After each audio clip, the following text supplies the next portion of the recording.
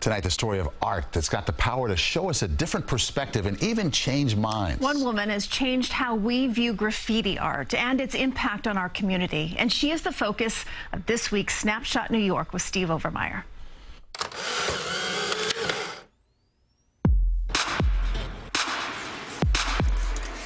We are in Astoria, Queens, underneath Hell's Gate Bridge. Some called her the Queen of the Night. I'm just an artist. Her name was known throughout the city, but few had seen her face.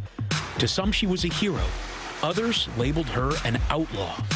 But everyone agreed she became a force to be reckoned with and known as Lady Pink. I grew up in this neighborhood. I lived in a private house, so I would jump out the window with my bag of paint quietly and go to the worst neighborhoods of New York City because that's where they park the trains. The work she's doing here isn't illegal.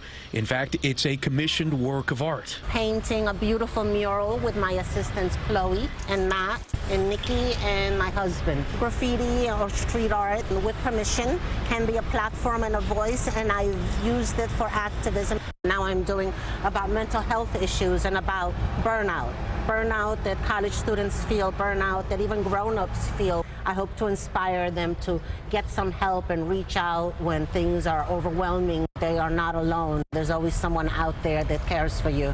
Lady Pink's career started when she was 15. She was the only female capable of competing with the boys in the graffiti subculture. We would go climbing walls and going through some crazy missions just to get into a train yard. Then you've got to paint your thing in the darkness very quietly. You know, you hear rustling noises and you hope it's not the police and hope it's only some rats that are scurrying at your feet.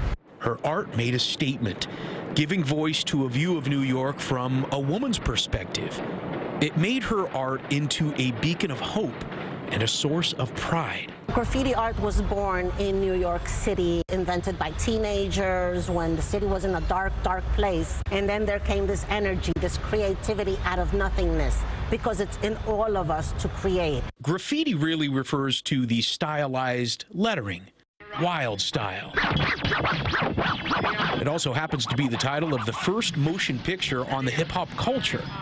Lady Pink had a starring role. We're trying to do a lot for the community now. We're trying to, trying to like liven up a few things, make it a job. We're gonna try to make it a living, I guess. One of my favorite scenes is you are 16 years old and you are saying, I want to do this for the rest of my life.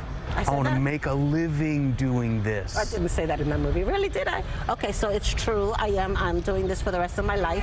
43 years I've been going strong.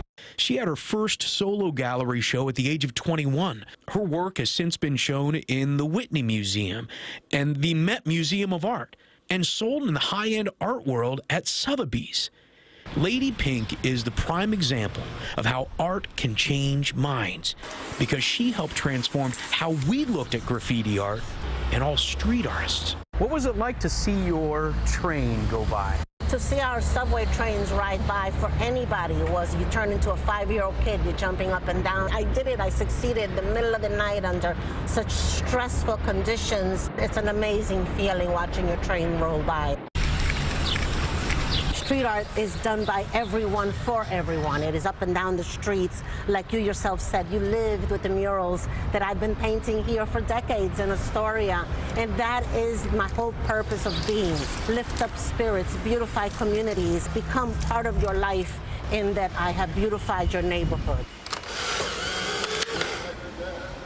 Man, what a life. Coloring our world. What a story. Love it.